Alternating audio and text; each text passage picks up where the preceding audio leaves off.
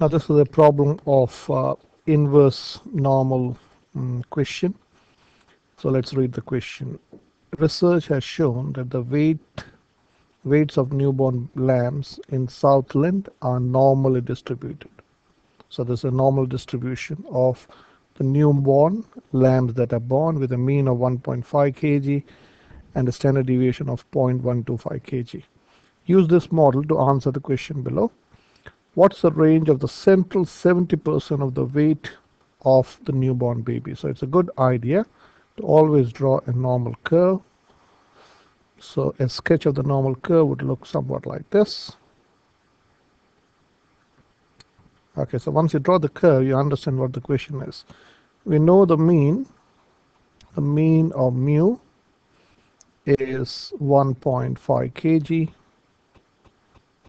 and the standard deviation is, so it's a good habit to write both these parameters so that when you're using a calculator you need these numbers.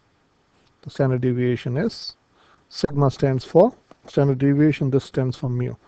So the question is, what is the range of the central 70% of the weight? So what they're asking is the central 70%. So I hope you know this is 50%. So this area is 50%. To the right of mean you have 50%. To the left of mean you have 50%.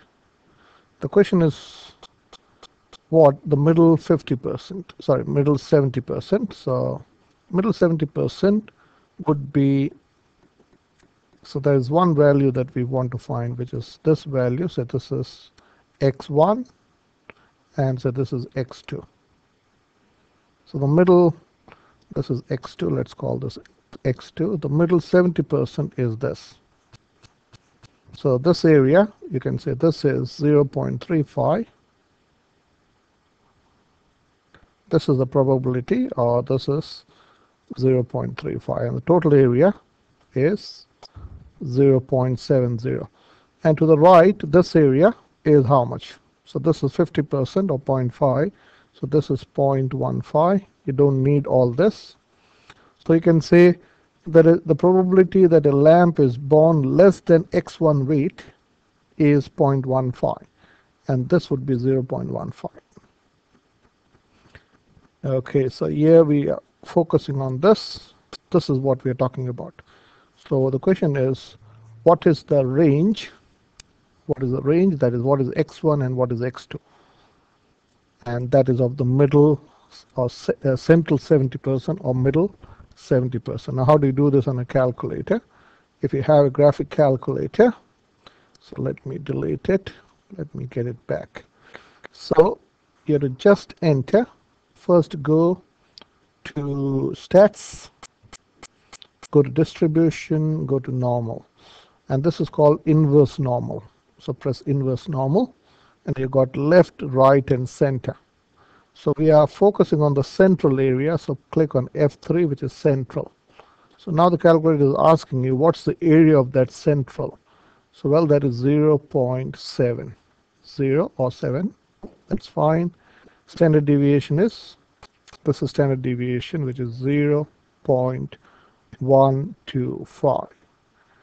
And the mu, which is the mean, it is mean is 1.5, just like that. And the calculator will compute. This is your x low and this is x up. So you can say it is between 1.37 kg and 1.63 kg. Okay, so let's remember. So this is just, so this is your lower limit. So this is your x1 and this is your x2. So I'll round it to 2 dp. So this is 1.37 and 1.63. So you can say the range or the interval, the range is between 1.37 kg to 1.63 kg. It does make sense. If you look at mean is 1.5. So this value is 1.37 and x2 is 1.63. So what does this mean?